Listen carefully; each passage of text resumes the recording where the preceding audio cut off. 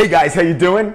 Welcome. You know what? It's like one of my happiest months ever because it's National Egg Month. Eggs are so cool, they have their own month, and there's a good reason for that. You can literally hard boil them, eat them out of the shell, soft boil them, scramble them, over easy, over not easy. You can poach them, make a quiche. I could go on forever, and that's why they're my desert island food. No question, I want to be stuck on a desert island with plenty of eggs. All right, and well, we'll get into the other stuff later. But what we're gonna do today is we're gonna make a really fun tomato brunch situation. So we're gonna use tomatoes, eggs, we're gonna make a really light salad with arugula and lime juice and cilantro. It's really, really pretty. It gets a lot of wows, and it's not that hard to do. And what's nice about it is you get to serve it when you want to. Breakfast and brunch can sometimes be a little chaotic, but not on National Egg Month. Eric, is this recipe out of your book? Yeah, this is out of my new book, Loving Your Air Fryer, which is available everywhere books are sold. Amazon, QVC, Books A Million, Barnes & Noble, you name it. The recipe is in here. This is just one of our sweet mornings. This is how you start the book, with some sweet mornings. There's tons of air frying recipes. Of course, use your PowerXL, at least I do. You get the most out of your air frying if you use PowerXL. Okay, so we're gonna get started here. So first what we're gonna do is just Jess to come in here and show what I did to the tomatoes. So what I did is I just cut the tomatoes around in a circle, and then I just scooped out the seeds, fresh. Easy enough? Yeah, I didn't cook them yet. They look like little peppers there. Yeah, they kind of do look like peppers, yeah. It's like a stuffed tomato pepper. Yeah. Now what I'm gonna do is I'm just gonna salt them really well, and I'm gonna put some ground pepper in each one as well. And you know, you always wanna season the delivery system, and these tomatoes actually, for this time of year, have a great tomatoey smell. They almost smell like summer tomatoes. Yeah, I noticed that when I bought them. They smelled great. It's not easy to get tomatoes. I know, I was shocked. In May yet here, but you know, sometimes we get lucky. Yeah. Okay, so what goes into these? We have ground turkey. Now this is like shredded turkey. I did this in my Robocook. I did this in my, help me out, Jess. Blender? I did it in my blender. I want to say Robocook all the time, but that's why I'm here, Eric, to help you out when you can't think of a word. I know, Robocook really shows my age. So what we're gonna do I've never heard of it. It's a food processor. Okay. So what I'm gonna do is I'm gonna put some of the turkey in each one of the tomatoes, like this. Now, while you're doing this, just keep in mind that you have to leave room for a cracked egg, which is gonna go on the top. Some tomatoes are a little bigger, so you gotta hit them with a little more food, but it's not like an exact science.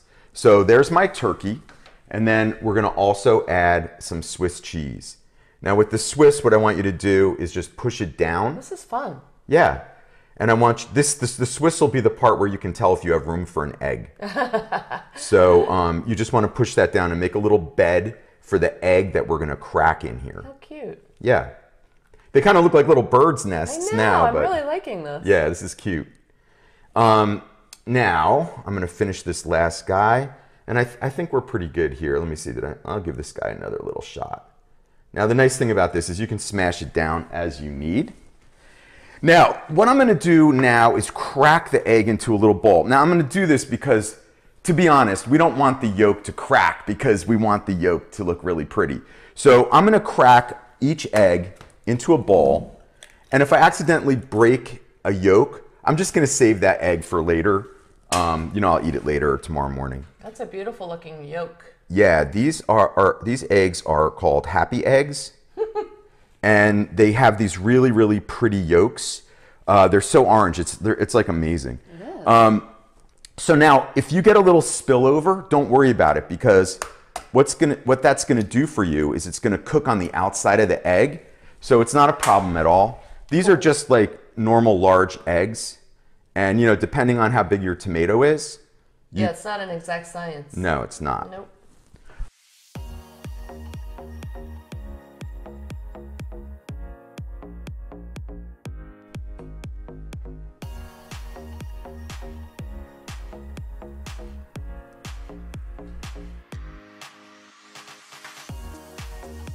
All right, so now I finished putting all of the eggs in my tomatoes. And now what I'm gonna do is I'm gonna put them into, I have this little round cake pan. Remember, whatever whatever is cooking proof, whatever's oven proof, can go into an air fryer. So you don't have to worry about that. So if you have a cake pan or a little lasagna pan, it's gonna be okay. Now, just let me get this. It's like a version of an egg in a basket. Yeah, look how pretty that is. So these are gonna go into the air fryer, and we're gonna cook these for about 20 minutes. I'm gonna take a top rack out. I believe it said 325. 325? Yeah. Let me just straighten this guy out. So you could do it right on the rack, you guys. The only problem is the tomatoes aren't always flat on the bottom, so it's gonna be hard for you to get them to not move around. So I put them inside a cake pan. So we're gonna put this 375 for 20 minutes. Boom. And which PowerXL unit is this? Well, this is the PowerXL Pro unit, and it's got multiple racks, and it can dehydrate. And if you get the one with the rotisserie, you can rotisserie. So you can rotisserie plus air fry. You can dehydrate food like a pro. I mean, it does so many things. And you know, of course, it's PowerXL, so you know it's fully powered, and you know that you're going to get great results. And you guys, because food is so expensive now, we don't want to mess up the cooking process. So make sure you have good tools, because man, you don't want to ruin anything these days. Okay, so our little beautiful sunshine tomatoes are in the air fryer. They're cooking away. So now what we're gonna do is we're gonna make the accoutrement. We're gonna make the little salad that goes with it. And to do it, it's really easy. I just have some lime juice. And you know, I like to be liberal with the lime juice. I really like it. You can chill it out. It's up to you. But it's so good. And you're gonna see what else I put in this, and you'll know why lime is definitely the way to go. And that's arugula, right? This baby arugula? Yeah, baby arugula. If you can't get arugula, spinach works really good with this. Now I have fresh chopped cilantro. Oh, that smells good. My favorite herb. Of course, we're going to put a little salt and pepper in there. Like that. And then we're going to put some avocado in. Now, avocado, man, these things have become so expensive, but I can't live without them. So how are we gonna do this? Now I got this little avocado tool. It's really cool. Look at that. That's awesome. I know, I love this thing. But you can just use a knife. Then what we're gonna do is I cut it right in the shell. It's just easier. I give it one of these, and then I give it one of these, and then I just scoop it right into the salad like that. That's smart. This way, you're full of good tips, Eric Theiss. That's a good tip. Well, you know, some of it's a little lazy, some of it's smart. You're not lazy. You're smart. I'm just kidding. So we're gonna make some nice cuts like this, and then right back into my bowl. Look at that; it's all chopped up and pretty. All right, and we have one more to go. Now this is very dull. A lot of people hurt themselves cutting avocados with knives. Use a dull knife for an avocado. I heard it's like the #1 emergency room visit are these avocado problems. So oh, God. I think you know, people get so excited to eat that avocado before it gets too ripe. They're like, I gotta hurry up. But yeah, you're gonna be all right with this. You can't cut yourself with this guy. Yeah, one day they're perfect, the next day they're mushy. Yeah, I know. It's so hard to time it. And they're like $5 each, so you better. These we got lucky, man. These were just perfect at the store. Beautiful. I mean, that doesn't happen. I know in California and Florida you can usually get them all year round, perfect, but we can't. Right. Look at that. All right. So this is our avocado, arugula, cilantro salad. With lime. With lots of lime. All right. So what do we do with this? We're gonna just give it a little mix, like that. Now this is super fresh. I'm not even gonna put any oil in it. So it's gonna be super fresh and snappy. It's gonna really add a nice flavor to those tomatoes. All right, so we're gonna let our sunshine beautiful tomatoes cook.